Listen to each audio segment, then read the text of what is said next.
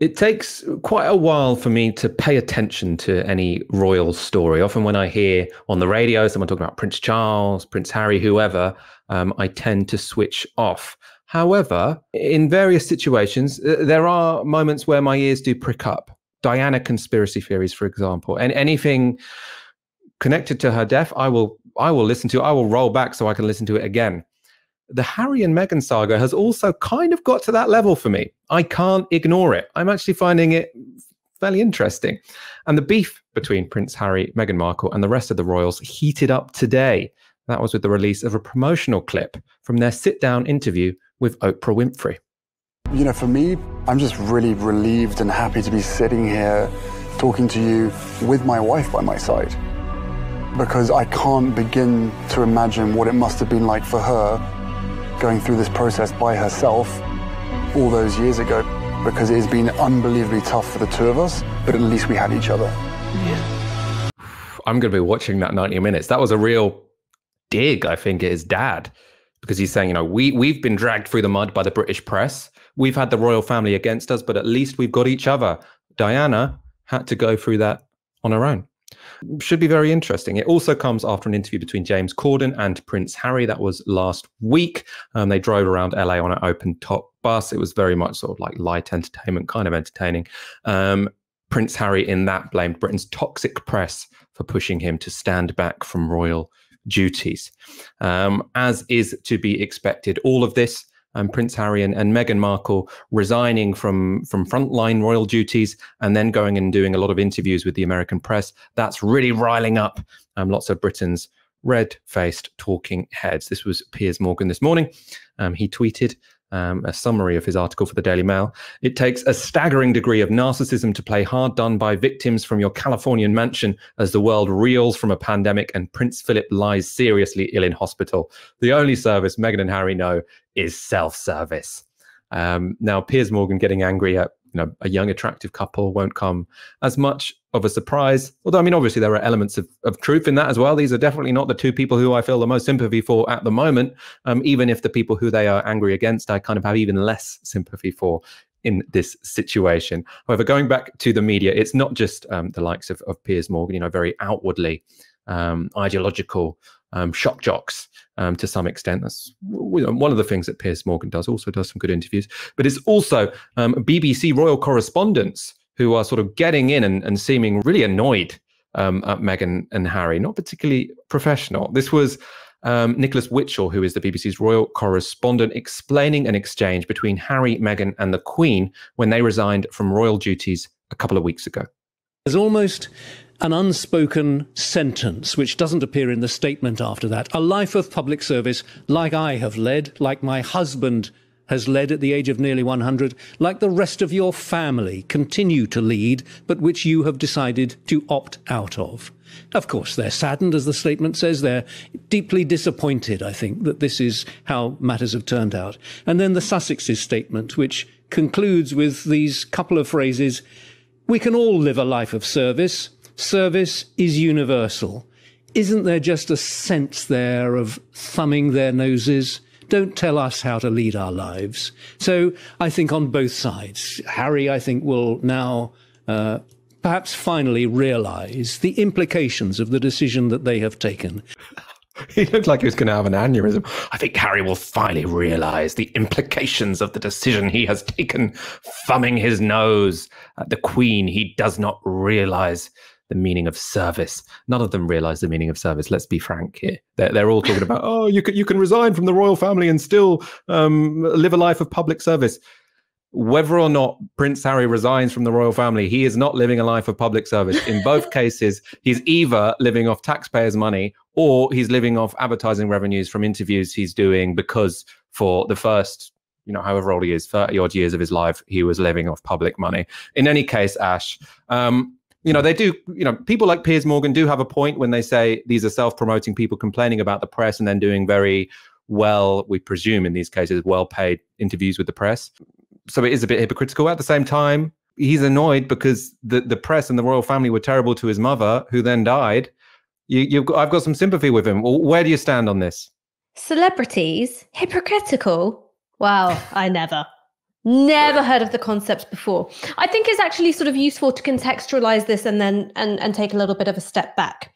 Because what's happening isn't Meghan and Harry escape the aristocracy. What they've done is that they've escaped the British aristocracy, which is deeply feudal, deeply old-fashioned, wedded to systems of hierarchy, which you cannot separate from white supremacy because of the fact of the composition of the British aristocracy, in order to enter the American aristocracy, which is made up of this kind of upper echelon of those who've reached the top of their fields, whether that's in celebrity, media, acting, or politics. So they want to become part of this social strata, which includes the likes of Barack and Michelle, of Beyonce and Jay-Z, of Oprah Winfrey, of Ellen DeGeneres.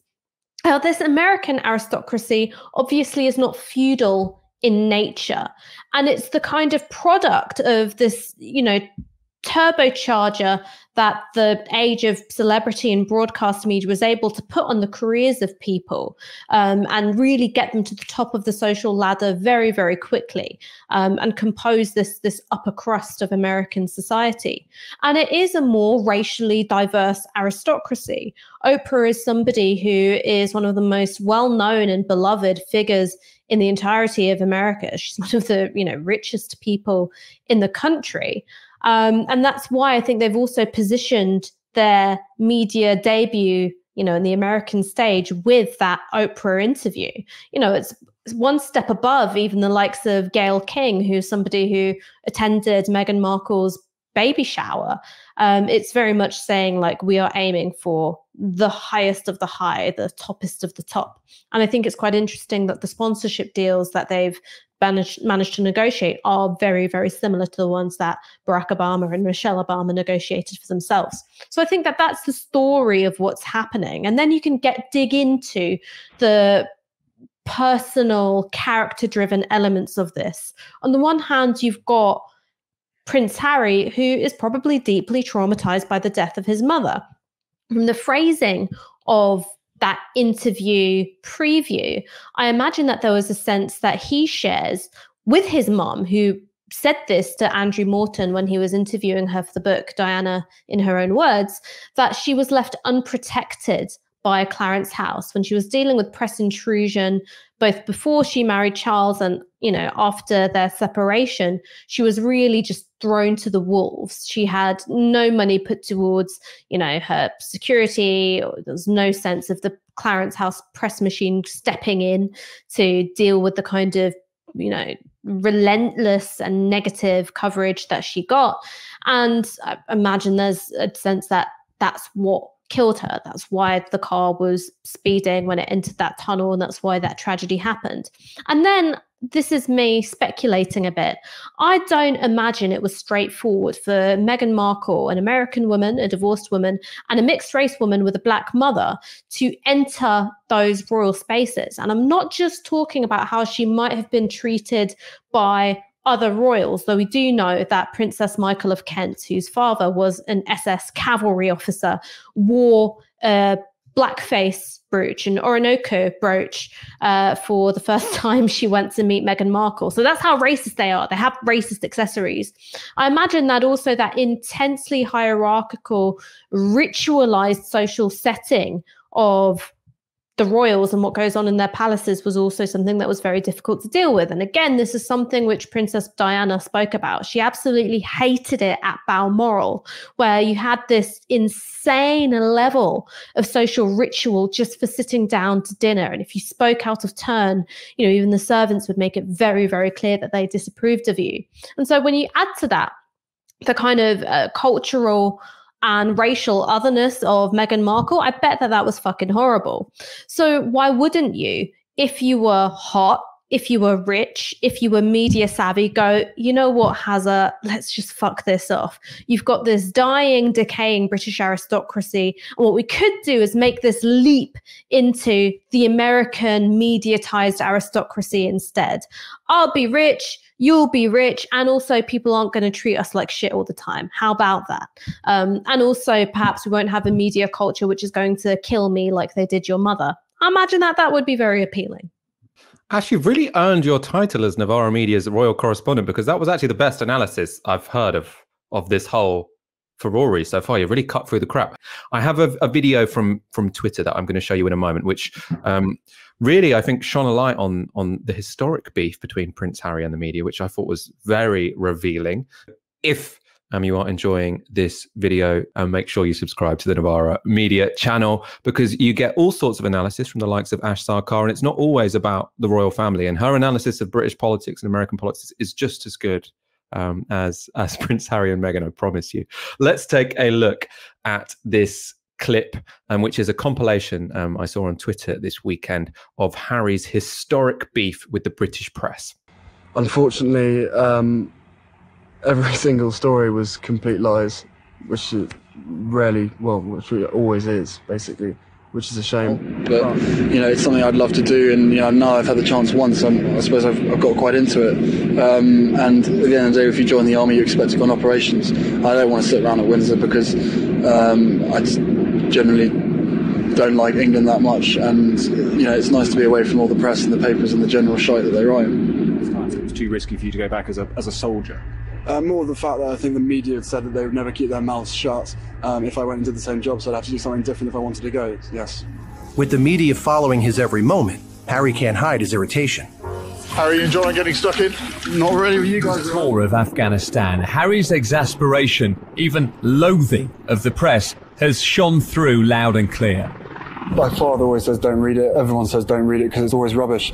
I'm surprised how many people in the UK actually read it. I mean, everyone's guilty for buying the newspapers, I guess, but hopefully no one actually believes what they read, which I certainly don't. But yeah, of course I read it. If there's a story and something's being written about me, I want to know what's being said. But all it does is just upset me and anger me that people can get away with writing the stuff they do, not just about me, about everything and everybody. And that mistrust of the press, I mean, how far back does that go? Is that something that's I think it's fairly obvious how far back it goes to when I was very small. That was spicy. I rate Prince Harry a lot more after watching that. I have to say, I was always like, you know, I don't have any skin in this game. The whole game between Prince Harry and, you know, the American establishment and the British establishment, whatever. But seeing him there say, you know, I generally don't like England that much. And then, and the end, I mean, how powerful was it? It's obvious how far this goes back to when I was very small. And as Ash was talking about, that's because of the way the press and the Windsor family treated his mother. Ash, what did you make of that clip? Had you seen it before? Was all of that familiar to you? It was, I think for me, what was surprising is seeing it all compressed like that, is seeing how little he felt inclined to mask his disdain for the British media establishment. He's not the only royal to have been critical of the media. Prince Charles, I think, was picked up on a mic calling Nicholas Witchell, the BBC royal correspondent, a dreadful man. It must feel awful to be a royal correspondent, to dedicate your entire career to suck in establishment boot and then just to get kicked in the face like that, you know, in a drive-by. My God. But I think that it was, when it's put together in that way, you can see this consistent thread of this, how my mother was treated. And then it makes a kind of sense of, I can see the woman who I've married, who I love, who I've chosen to have children with, being treated in a way that I think was of as being very similar. I think that it's something that all of us can imagine and empathize with, if not from a position of direct experience. And I also think, this is, again, me speculating, but I've ranted to you before about how against boarding schools I am, right? I just think they're fucked up. I just think it's completely fucked up to send your kid to a place where they're going to be bullied and potentially abused. When that happens because you've taken kids into the care system, people generally go, you know what, that's a suboptimal way to raise children. When the ruling class do it with their kids because they send them to boarding school, it's like, yes, they're prioritizing their education. But I do think that it is really traumatic. You add to that the fact that, you know, your mother, who was famously unusually warm with her children and unusually loving, has died in this horrible public way. And then you've got this completely fucked up family dynamic of, you know, strange, cold, emotionally stunted and warped people around you all the time. And then you manage to fall in love. You manage to fall in love with this beautiful woman who's successful in her own right. And you can feel the walls closing in and these horrible, distorting, you know, the effect of media coverage on her mental health and your mental health, and you add to that the family context, obviously you'd be chewing your own arm off to get out of there. You know, this is why I think that the monarchy ought to be abolished. It's really for their own good. I think it's a completely fucked up way to have a family life, and you need to get rid of it, save them from themselves, turn Buckingham Palace into a Wetherspoons. We'll be happier, they'll be happier.